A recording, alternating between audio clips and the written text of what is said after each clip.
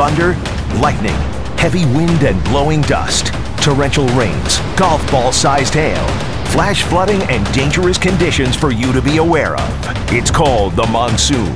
KTAR News presents Monsoon Safety Tips with Detour Dan. Heavy rain.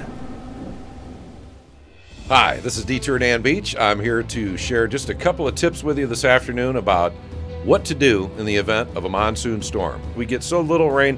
When it comes down fast, and it tends to pocket in the curb lanes. Stay out of those right lanes when it's raining heavy. When you can't see the pavement, you don't want to be in that lane because you have no idea what kind of brush or debris might happen to be underneath the surface of that water, and you certainly don't want to end up with a flat tire or worse in the HOV lane or in the right lane when you're in the midst of a heavy downpour. So just a couple of things to know. Make sure you turn on your headlights so people can see you coming. It's tough, and when it's even a light shower, whether it's sprinkles, it can make the roads really slick out here. A lot of oil likes to tend to rise to the surface if we haven't had rain in a while, making it very slippery and slick when you come up on intersections. So brake early, be careful, and always bring extra minutes with you so you don't have to be in a hurry. I'm Bob McClay. Here's our top story.